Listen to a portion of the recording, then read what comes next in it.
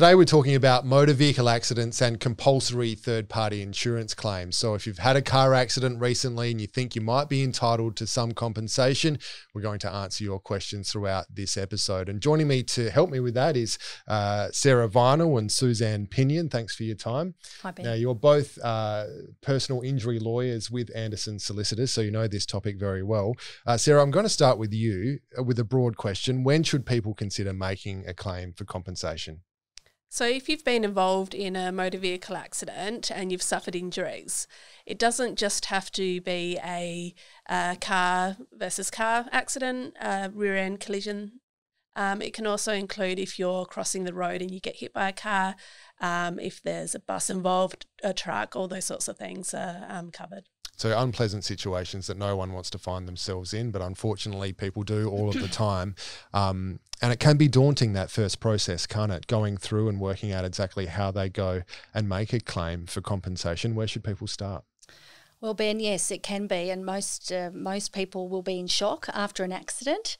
I personally was involved in a rear-end collision involving, I was in a taxi, and the taxi driver following the accident was quite upset, and I was so busy making sure that he was okay that I didn't even get the basic details that you need to get after an accident. And most importantly, that's the registration number of the vehicle involved in the accident.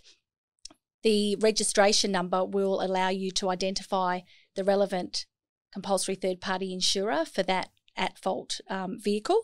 And you need to, if you're injured and you're taken to hospital, for instance, and you don't have an opportunity to get the registration number, you'll need to obtain a copy of the police report that would have been made at the time of the accident and get that information that way.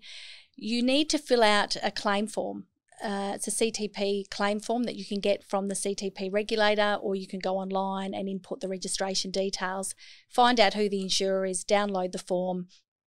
It requires details of the accident and also requires you to have a certificate completed by your GP. So that's the other important thing that you must do after an accident, is attend on your GP and get assessed for your injuries and make sure all of your injuries are recorded so you can get the treatment that you need for those injuries. You also need to keep a record of out-of-pocket expenses, any witnesses to the accident. Sometimes there's a dispute over who's liable for the accident, so it's really important that you obtain all of those details. There is a 6-month, it's not really a time limit, that the insurance company likes you to lodge the claim form within 6 months, but there is a strict 3-year time limit for personal injury claims in South Australia. So if the matter has not resolved prior to the anniversary of the 3 years from the accident, you'll need to have issued proceedings in court to protect your entitlements. And in terms of entitlements, what kind of things can people claim for? So there's pain and suffering and loss of enjoyment of life, past and future loss with respect to your ability to work, and that includes superannuation losses as well. Past and future care, which can include voluntary or gratuitous care provided by your family. Past and future treatment, medication, travel, those sorts of things. So it's a complex process. It is one that you can try and attempt yourself, but obviously your advice, Sarah, is that people should engage a lawyer and get professional advice. Yeah, absolutely. It's a complex system, and there's so many different areas that can impact a person. So there might be a problem with the circumstances of the accident. It might not be clear who's at fault. A lawyer can help identify any issues in that regard and help you with the investigations. Also, the lawyer will ensure that all your injuries are properly assessed, and can help out when there's some complications. You know, you might have had a previous injury to the same body part. An injury may take a little while to show up. So a lawyer is going to be able to get the necessary medical reports and just make sure that your claim is fully investigated and its impact on you is known. So people watching this might be thinking, well, of course I would like a lawyer, but they're very expensive, and I can't afford that. What do you say to those people? Well, Ben, we offer a 30-minute first free, no obligation interview. So that's an opportunity for everyone who's been in an accident to get some free advice about what their entitlements might be and to discuss the likely costs to be incurred and make an informed decision about whether they want a lawyer involved. If it's not financially viable to have a lawyer involved, we'll be honest about that. In most cases it is, because we also offer a deferred payment arrangement, so our fees don't actually get paid until the conclusion of your claim. Some of your fees will be met by the insurance company, and most of the out-of-pocket expenses should be met by the insurance company along the way. So people really don't have anything to lose by going to see a lawyer for that first free interview.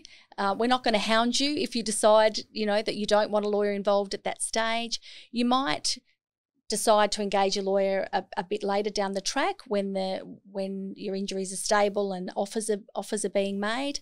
But it is important, I think, to obtain initial advice early so that you understand the complexity of your particular circumstances, and the lawyer can explain whether there's any issues over who was at fault or complexity around your claim for damages. If there's a really complex claim for economic loss, for instance, someone had their own business, can't work in their business anymore, a lot of those things take a while to investigate. So the earlier you do it, the better. The other thing you need to remember is that is the time limit. If you come really late to see a lawyer just before the 3-year time limit is about to run out, it can be very difficult to fully advise a client about the matter before there's a need to issue proceedings. And lawyers will also help with compensation offers. So the insurance company will come to the person with that first offer, and quite often that can be a lowball offer, can't it? Yeah, absolutely. So it's important to remember that just because the insurance company makes an offer, you're not obliged to accept it. And I would recommend anybody that doesn't already have a lawyer involved to contact a lawyer. Once you settle your claim, that's it. So if it turns out a year down the track that you're still having problems and that you can't, once it's settled, you can't go back on the settlement. So before accepting any offer, you really need to make sure that all your injuries have been assessed and that the impact of the accident on you for the future has also been properly assessed. And a lawyer is going to be able to help you with that.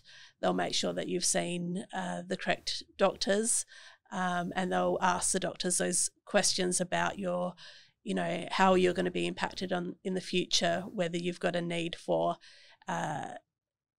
cleaning or gardening assistance, whether your earning potential in the future is going to be impacted, that sort of thing. Normally, there's a few offers that go back and forth, so it's quite rare for the first offer to be acceptable.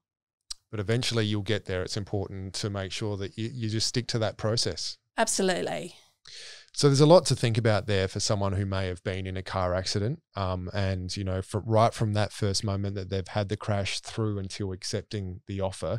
So for those people who might be in that situation, Suzanne, what do you say to them? What are the key takeaways from this episode? So the key takeaways are to make sure you obtain all of the information at the time of the accident, the registration, etc. Lodge your claim form, but importantly, go and see a lawyer early. It's you've got nothing to lose, and you'll be able to inform yourself about what your entitlements are, what the process involves, and then make a decision from there.